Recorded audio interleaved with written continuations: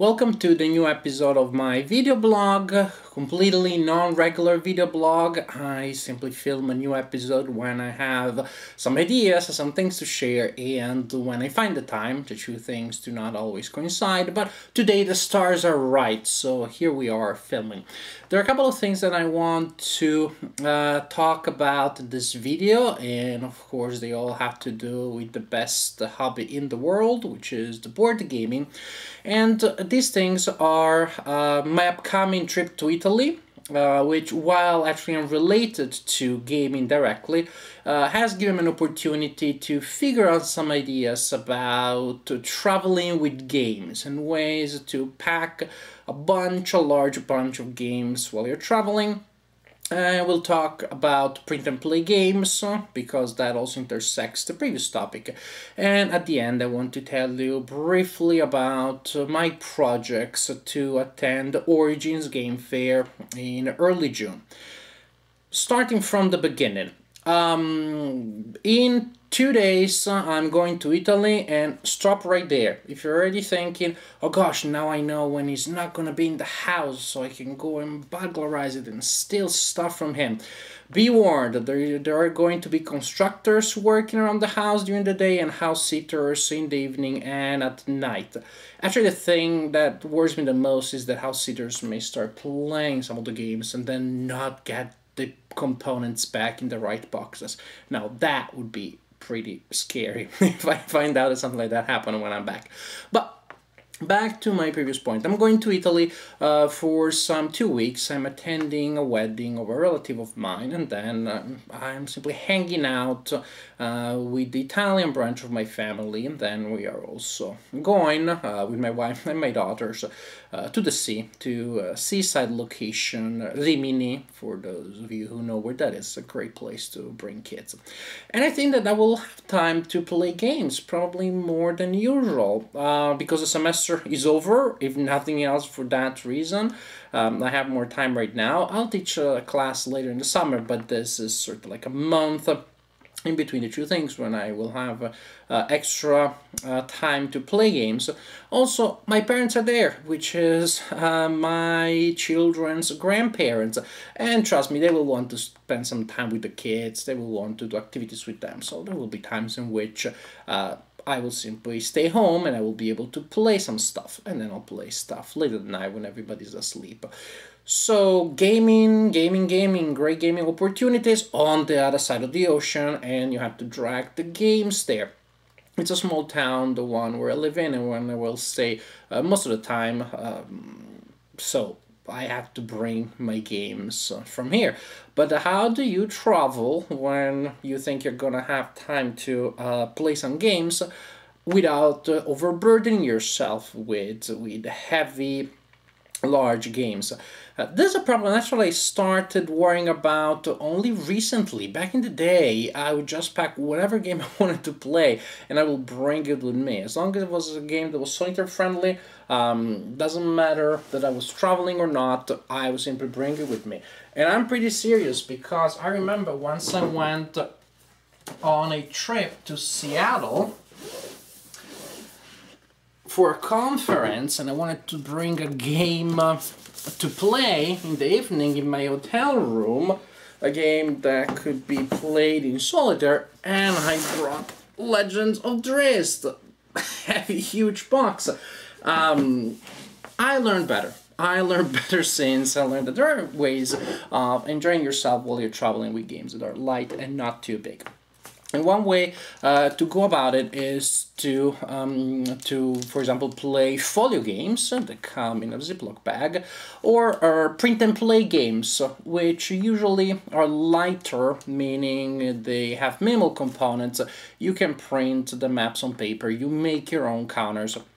Some of these are free, some games you need to pay in order to be able to print them and then play them. But usually they occupy less space, they take less space, and and they travel better than other kinds of games, than published games. Also, something happens, you lose your bag or whatever, the craziest thing happens as you're traveling. If you have lost a copy of a game that you made yourself out of paper that was coming out of your printer, that is less of a loss than if you lose a nice game or it gets damaged somehow during the trip. So just the idea to me that most print and play games take less space and are lighter was very attractive. So I started by printing and making 2 games that I'm planning to bring with me. So you can also see this as a preview of future reviews. At the same time, just suggestions of some games that are there and that may be good in a travel situation. Now, the first game that I printed out and I made is Reconquista. It is a war game, a solo war game. The solitaire option is also very important to me. When one is traveling, one very often has less chances of playing with people, especially when he's traveling for work and not going to a game conference. And so it's pretty good if you have solitaire games. This is a game, I'll just read the description here. Reconquista is a solitaire game simulating the reconquest of Muslim Spain by the various Christian kingdoms from the 9th to the 15th centuries. I had heard very good things about this game, and I saw that it was being published. It had been available as a free print and play for a while, and then I saw that it was also now published by White Dog Games. And as I went on the website, I thought, well, maybe this seems like an interesting game. I'll purchase a copy, and I thought about purchasing the file so I could then make my own copy, which is here. Then I also realized that actually the files, the free files with the full game are still available online. I'm still on BoardGameGeek, so if the publisher had nothing against those files being there, I didn't see why not. So instead of purchasing the game, I simply made my own copies out of the free files that I found on BoardGameGeek. It's a game I look forward to playing. It seems interesting. But there is another print and play game, another war game that I'll bring with me and that I look forward to even more because it's a game that I've heard really good thing about. People seem to be incredibly excited about. And this game is Don't Tread on Me, the American Revolution Solitaire board game. This also is published by White Dog Games now, so you can choose the box edition, the folio edition, or the print and play edition. And in this case, I couldn't find any free files out there, not anything that seemed legal or moral to print. And so, well, simply enough, I purchased the file. It wasn't all that expensive, and then I made my own copy. This is also the first time. Usually, when I make my own print and play games, I simply use cardboard and I use the back of cereal boxes. The counters are not super thick. The counters don't look super nice, especially the back, but they're really easy and quick to make. This time, I thought, oh, this is a game I'm gonna love. I'm gonna put some more effort in creating this game. I decided for the first time to experiment making a game using foam, using I don't remember the technical name. It's sheets of foam that I bought at CVS in the stationery section, and that I used to attach boards, to attach posters during presentations. So I simply glued the counter sheet from the files on that sheet of foam and cut it with an X-Acto knife and scissors, and the edges really did not look good, to the point that I decided actually to use a marker and to mark and to kind of like color the edges so that all of the imperfections, all of the weirdness, the strange texture of foam as it came out after I cut it are less visible. You can still see them, but they are less visible. And I thought, well, if one of the reasons was that foam counters can be more easily stacked, I think it actually it can be interesting if I have stacks and I can see from the side of the stack the color and therefore the The Alliance, so I have the Americans, it's about the American Revolutionary War. I have the Americans that are blue, I have the British that are red, I have some counters that are green, things like that. So there's an advantage there. I think they're gonna be very practical, very functional. They're still super light and super small, so they travel well. If you have more ability than I have, this could be another option to print and make the counters for your print and play games using foam. Poster board presentation is called something like that. I don't remember exactly, but don't try to me. The American Revolution Solitaire board game, which travels well and light. Another thing is that if I'm in Italy and my suitcase really gets heavy with books that I bought there, comic books that I bought there, and I don't want to bring any of these games back, I don't have to. I can simply remake them when I come back here. And in this case, now I'm kind of like torn, because I spent a lot of time putting together these not so good looking foam based counters. So these ones I will really want to bring back. Oh my gosh, the color on the screen changed. What happens if I put this one here? Why am I orange all of a sudden? Let's try to balance the colors. See, this camera thinks it or he or she is smart, but you're not camera. I can still trick you. Then I thought, what could be another way of bringing a lot of games with me in a light form, maximizing space? Would it be great if I figured out a way of bringing one single set of components and then many games that could work with those components? I know there are ways of doing this, but since I am a wargamer, or at least a lot of the games that I play are wargames, I wanted to see if that could be done with war games, and then I realized, of course, that it could, as long as it was done with miniature games. So the first thing that I did, I went on Junior General, a great website, a great resource for miniature gamers that are on a budget or simply do not enjoy the process of painting miniatures, of collecting those miniatures. A huge amount of work. For gamers that just want a game, that's a great source for paper miniatures. They still look decent, but of course do not have the feel of actual miniatures, but they're perfectly functional. You can use the rules of any war game with miniatures made of paper instead of whatever metal, with whatever paint, with whatever glitter you could otherwise put together. So I went on Junior General and I simply started making counters about ancient warfare. I printed a lot of counters about, well, representing ancient Roman troops and Carthaginian troops. So I got a bag of Roman cavalry and siege machines. I have a bag here with light troops, and this is, yes, on the back of cereal boxes. Lot of these things. There were more. They must be in one of these bags here, but this is the basic idea, to put together a set of counters representing military units of the ancient time.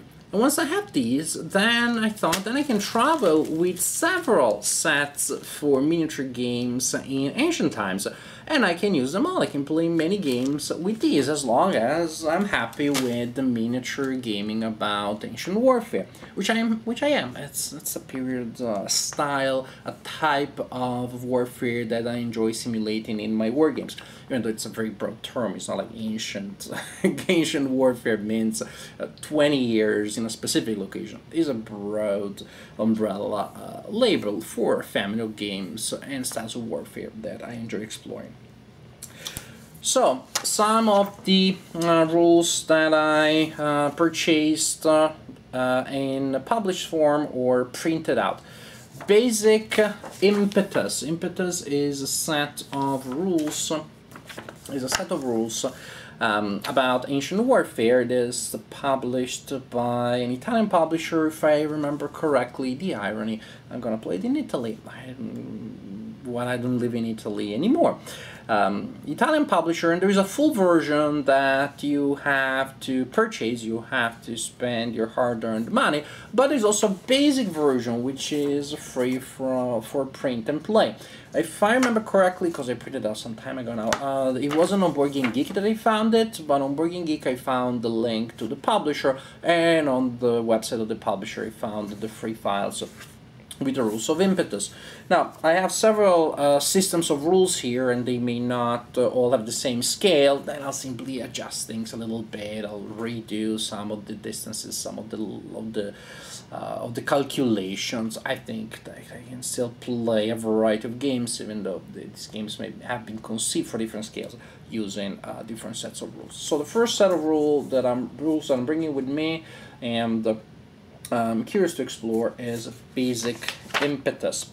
Then I went on Junior General again, the source for miniature for paper miniatures, and I also purchased. No, I also printed, because the stuff there is all free, and I also printed the rules of several of their games. So they have more than just miniatures. They also have sets of rules for very basic, very simple games that in fact have been designed mainly for pedagogical purposes, but some of these may be interesting to play just as simple introductory games, and if they are just pedagogical tools, that is still interesting to me, because I do teach college classes in which we talk about warfare, we think about warfare, we think about ways of investigating and understanding history and warfare in an historical context.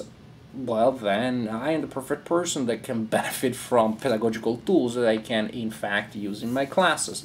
So I just printed out a couple of rule sets for different games, and these games are based on battles, so each battle has its own specific set of rules. So I have here one for the Battle of Thermopylae, a set for the Battle of Zama, a set for the Battle of Cannae, a lot of stuff that I can do with my paper miniature counters, top-down ancient counters. I have two more sets of rules for Ancient Warfare that I can use in my counters. See, there are a lot of ways that you can put these little guys to good use. Another set of rules, this is a printed one, printed by the designer, who is also the publisher. It's a small publishing house, fueled by love more than anything. It's fueled by the creativity of Chris Angle. Chris Angle is the creators of a system for simulating conflict. It's a narrative-based system that he, as a therapist, uses in psychological therapy, as is acting as a consultant, I believe, in sort of a group therapy. But then you can use that narrative interactive system also to simulate other types of conflicts. So he has created games around this idea. And I'm definitely going to use that narrative-based system that he has created in some of my classes when we talk about warfare. Also, he lives like 5 miles from here. Something I just realized recently. I had no idea that he lives in Evansville, Indiana. And that's kind of crazy. So actually, I can also invite him to come to my classes. If I have questions, I can knock on his door at 3 a.m. Chris, how the heck do you resolve this? But not really, not when I'm in Italy, which is where I'm planning to play these rules. As you can see, very Spartan, very basic. It's a sheet of paper that probably originally, at least the cover, was supposed to be something else, because it's something printed upside down, with more sheets of paper folded in and stapled. It's as simple as it gets, but if the rules are good and I have fun playing with them, it's more than enough. And it's called Ritter, R-I-T-T-E-R, and what's interesting is that it's a diceless battle game for ancients and medievals. I haven't read it yet, I don't know anything about it, but diceless gaming, I'm interested. Let's see how that works. And finally, I want to finally to take the opportunity of playing a system of rules called the Bellis Antiquitatis, the system I had heard good things about. I'd heard that it is simple, approachable, and yet realistic. It captures a lot of situations. And the rules are available for free, at least some of the versions of the rules. But then I saw on Amazon a book called Start Ancient Wargaming using the Bellis Antiquitatis 3.0. So I decided to purchase it. First because I didn't find really the version 3.0 online for free, but that may just be me not being able to find it. There are interesting ideas and suggestions on how to start making your own terrain, your miniatures. This is not my primary interest in wargaming, but maybe some of my students will be interested, so I can teach them some stuff based on the stuff that they learn from here. And then the book teaches you the game itself, which is, to me, very interesting. I think it is. I hope it is, but I really don't know much about it. So I have, how many? It's like Bellis Antiquitatis, Ritter, at least 3 or 4 battles from junior generals, and Impetus. It's like 6 games that I can play with this. I'll also bring some cubes, some little wooden cubes to keep track of things. I don't know exactly yet what other components will be required, but probably we'll find something in Italy that I can use as counters, as tokens. I'll just bring a couple of, I will bring a bunch of cubes in any case, so they're ready.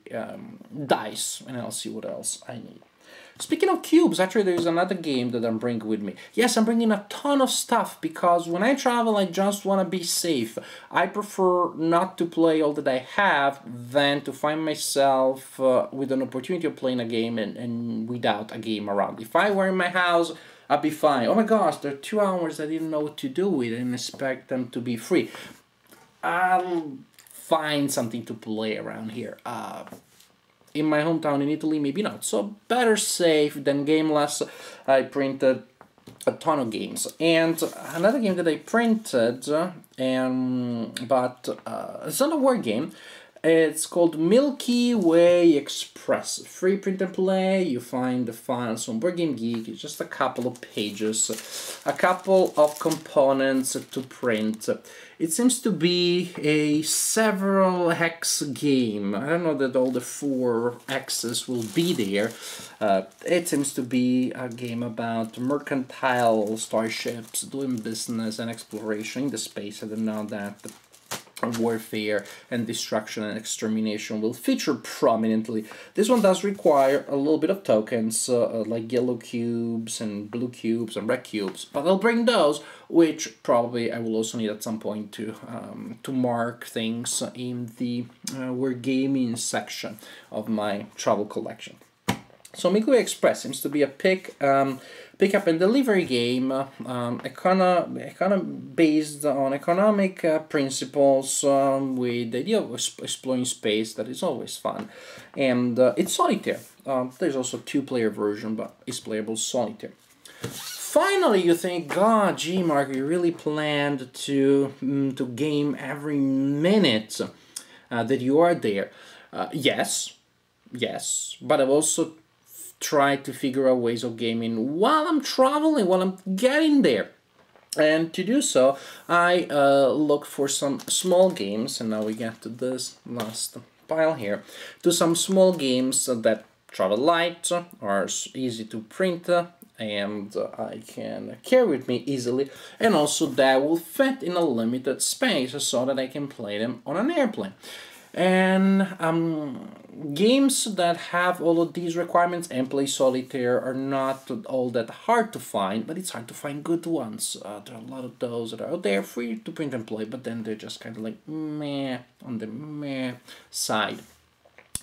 But I did remember that there was a game that had these requirements that I played in the past and I enjoyed very much, and that was Airborne in My Pocket. You can watch my video review for that one. And that is one of the games, so the In My Pocket family. That is a family of games that are very small. They fit in your pocket. Kind of depends on the pocket, I guess. But overall, in general, they would fit in the average pocket. And they play Solitaire, and they're interesting games of exploration in which you usually flip cards that represent tiles of a location that you're exploring, and certain things happen to you, certain events happen, your energy may go down or you may run out of time. You have a certain mission to accomplish while exploring locations before the time runs out. I believe that the first game in the system was Zombie in My Pocket, which is also being published professionally. Airborne in My Pocket is a variant of that system in which you are a paratrooper that paradropped behind enemy lines in World War II, and you are accomplishing several possible missions around and inside a German bunker. I said several possible missions because that game had quite a big fan following, and a lot of fan-based scenarios have been developed. So that's another great value for the components. With that, with those styles, with those components, you can play a ton of games if you just print out all the scenarios. But I also wanted to try some new ones. So I went online and I found several games in the In My Pocket category which fit all my requirements of being solitaire, friendly, or simply solitaire, quick, small, and it's not a requirement, but it's a nice bonus. They're also free. So one of these is called Fairy Tale in My Pocket. From what I've seen, I haven't even read the rules. You travel around in a fairy tale land and you are slaying dragons, finding magical items to wake up the sleepy princess, something like this. Fairy Tale in My Pocket. Since it's free to print and play, you can easily have a look at it yourself. The files are on Wargaming Geek in case you're curious and want to learn more. Then we have one here which is called 10,000 in My Pocket. That's an interesting title, you have to admit. 10,000 all in here. Oh, and yeah, incidentally, chia pods boxes make for excellent containers of small games once you eat the chia pods, which are also delicious and healthy. And also they make for great boxes, and they are stackable. Just an idea.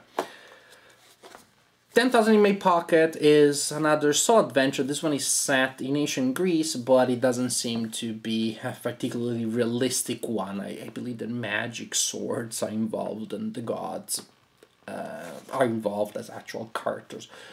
I may be completely wrong. When, after I play the game, I'll review it. You'll know more, and so will I. For now, this is my hunch that there is a game in My Pocket family set in some sort of ancient Greece, and it's available for free for print and play. And finally, one that I really look forward to is called Raider in My Pocket. This one actually is super small, probably would fit in a much smaller bag, probably would not need the chia pod box. Raider in My Pocket. I thought that this was gonna be like about Indiana Jones and the Raiders of the Lost Ark, so like a fan-based idea, which is not. But maybe somebody will get the idea of doing that. But in reality, maybe that's not necessary because Raider is inspired by Tomb Raider.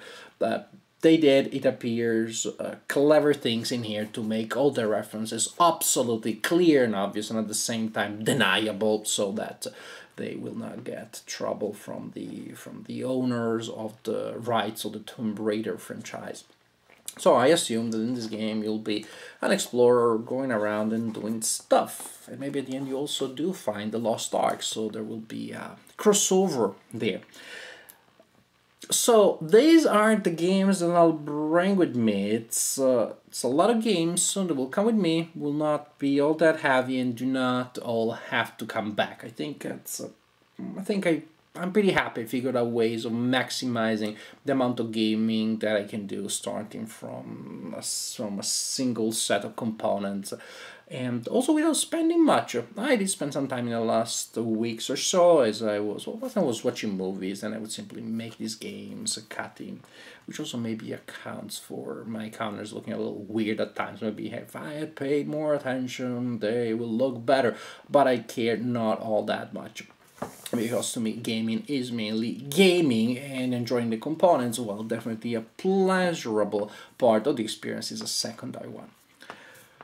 So, I also apologize in advance if you will not hear from me for a couple of weeks now, because I'm gonna be in Italy, and when I come back, I'm not heading straight home in beautiful Bloomington, Indiana.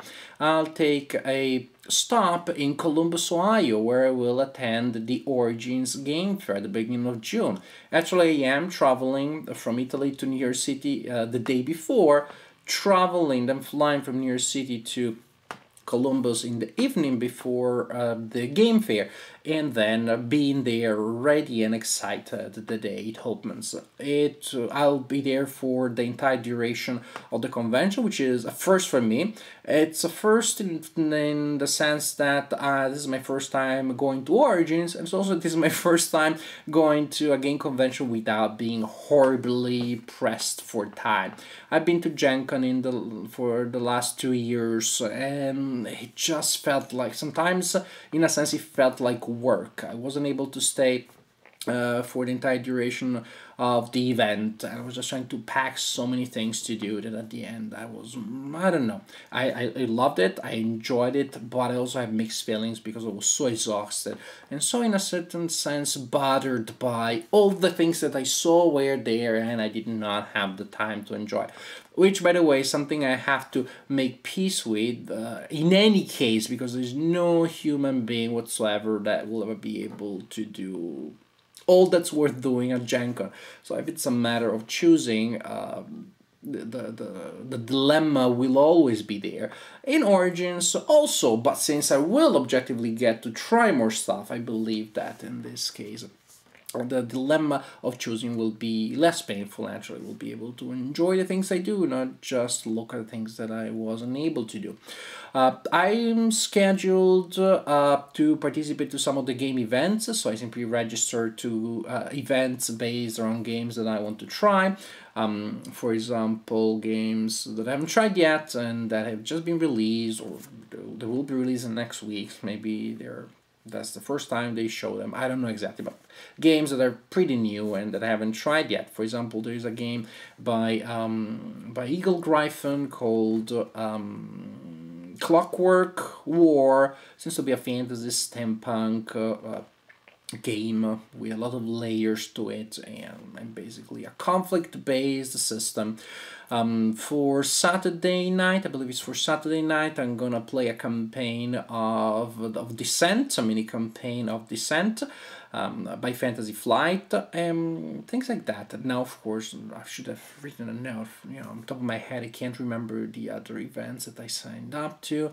A game of Formula E, because that seemed to be interesting. Other than these events, I'm pretty open, and I try to schedule these events in the early evening, late afternoon, between usually 6 and 9, so that slot more or less is always taken. Sometimes it goes on a little longer. For example, the mini campaign for the Descent game takes more than just 2 or 3 hours. But overall, the idea is that I will do stuff as the main part of the game fair is open. Maybe then I'll eat a quick dinner, a quick snack, and then I'll do some gaming. And still won't be too late for some other impromptu gaming later. So between 6 and 9, 10 p.m. I'm usually going to be busy. And I paid for this event, so I think I'm really going to attend them. But other than that, I'm really flexible. Actually, I'm scheduled to play Federation Commander with a viewer of my videos. Hi, Jeremy. I look forward to meeting you in person and to and to play with you. Another thing, oh yes, Columbia Games has been nice enough that have decided they want to send me a preview copy of their game Last Spike, which is on Kickstarter right now.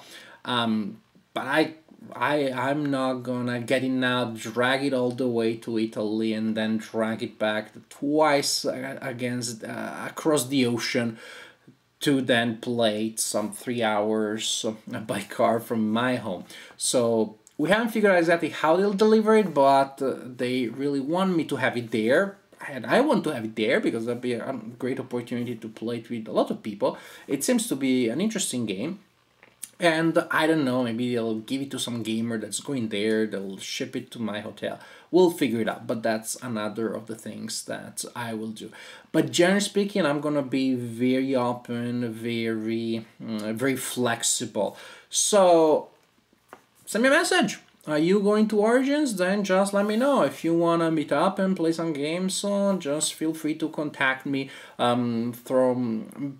Mainly on Board Game Geek, that's probably the best way to communicate. Feel free to leave a comment in the comment section on my YouTube channel, but if you want to communicate directly, Board Game Geek is probably the best way. Just look for me, my username is Marnaudo, and send me a private message, comment in the comments on the video on Board Game Geek, and maybe we can get together and play a game or 10. I don't know, I will just try to sleep as little as possible and play the heck out of as many games as possible. Try not to feel pressured, but also trying to play a lot of games and trying to enjoy them all. So, this is a general idea. Also, I've never attended Origins. I don't know exactly what to expect. I'm hoping, well, I've been told that it's much smaller than Gen Con, and I'm kind of looking forward to that. I'm looking forward to a more relaxed environment, which is based more on actually experiencing and enjoying the games than just going around like a hungry wolf trying to hunt down as many new games as possible, which is hard not to do when you're at Gen Con. So I really look forward to what I expect to be a more intimate, more personal way of meeting with like-minded fans of this wonderful hobby and playing games with them.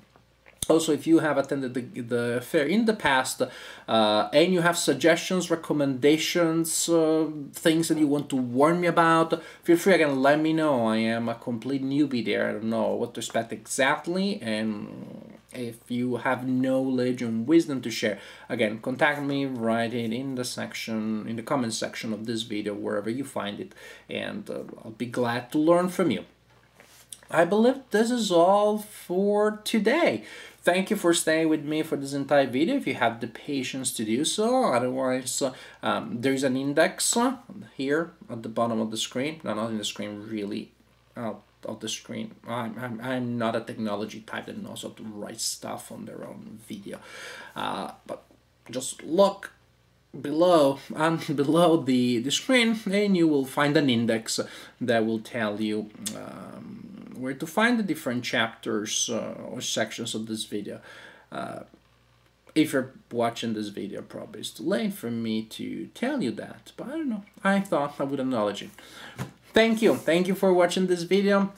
I hope you have a relaxed beginning of the summer. Now that we go towards the end, the middle point of 2015, maybe you're also like I am, starting to recap the first half of the year. It's an important moment for every gamer, so enjoy that, enjoy the memories, enjoy the planning for the future games, but more than anything else, enjoy the games, because gaming is a wonderful, exciting, amazing hobby, and we are lucky enough to have figured it out. So keep gaming, have fun. I'll talk to you in a couple of weeks when I'm back from Italy, and hopefully actually we'll get to see some of you at Origins. For now, this is all, and all I can say is like, ciao, ci vediamo.